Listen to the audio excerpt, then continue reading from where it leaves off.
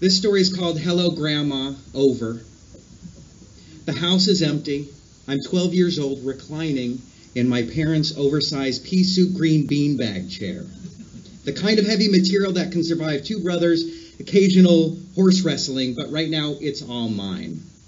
One hand casually strokes a zigzag pattern into the fabric, while the other hand props up the album cover of Steve Martin's Let's Get Small. I'm wearing my dad's hi-fi stereo headphones, big enough to cover most adult-size ears. They weigh a ton, and right now I'm completely lost in the ramblings of track one, The Ramblin' Man. Ramblin', ramblin', ramblin', ramblin' man. You got it. My dad had a great stereo system, no doubt about it. But it was his collection of comedy albums, Carlin, Cosby, Newhart, Williams, Steve Martin, that inspired my love of comedy. And right at that moment, Steve Martin was inspiring me to make a phone call. I grabbed the 1980s novelty phone off the coffee table. It's in the shape of an airplane, so where the phone receiver is the wing, and then the rotary dial is the propeller, if we remember rotary dials. So I pick up the phone, start dialing. I go down to my phone book.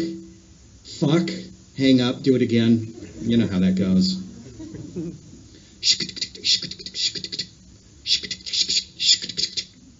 A moment of silence, a few clicks, a response from the other end of the line. Hello, this is California Relay Operator 279. Go ahead.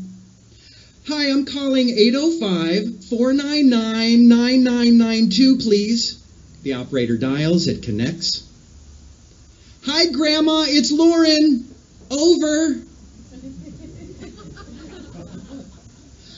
Oh, Loren, you are so wonderful. It is so nice to hear from you. How are you? Over. I'm doing good, Grandma. I started taking driving lessons. Over. So my grandmother was hard of hearing. So I'd call a special TTY operator, relay operator, who would stay on the line, typing out everything I was saying. My grandma would read this transcription using a small device that sat on her desk the size of a digital label maker. She'd then pick up the phone to talk back to me. I am so excited that you'll be driving soon and then you can visit me more often. Over. That's how the conversations would go. Speak, finish your thoughts by saying, over, pause every so often to hear the clacking of the relay operator trying to catch up to my little 13-year-old high-speed voice, and then silence while I waited for the computerized conversation to reach Grandma's house. Of course I'll come visit you, Grandma. Then you can take me out to a fancy lunch. Over. That's my Grandma Lottie I'm talking to, born January 4th, 1916, Brooklyn, New York. That's how I know New York from my grandmother. 4'10", or almost 5 feet if you count her luxurious coif of pure white hair.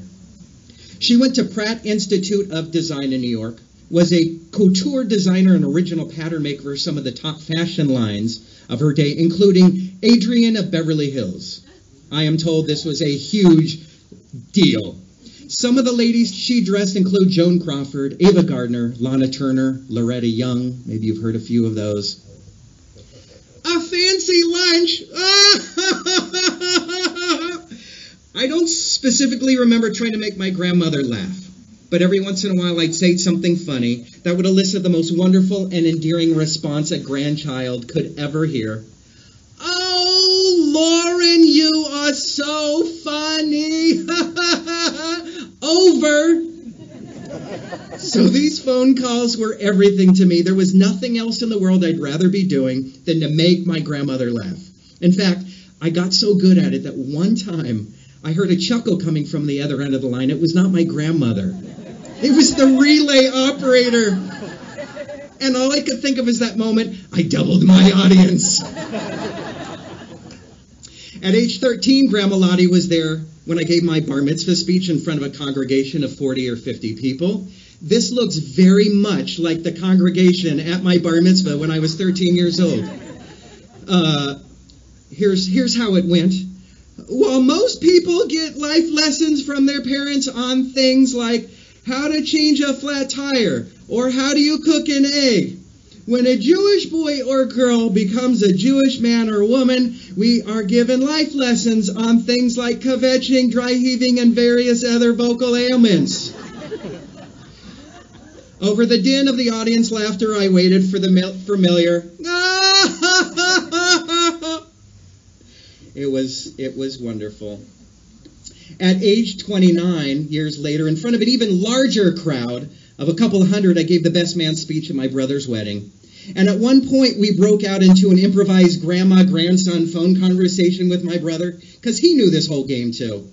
Congratulations on getting married, Greg. Over. Well, thanks, younger brother Loren. Over. And then we laughed, of course. And then, of course, Grandma loved it because we heard from the back of the room, you two are so funny. So those phone calls and those moments hearing my grandmother laugh still bring joy to my heart and remind me why I love to make people laugh today. Over. Thank you.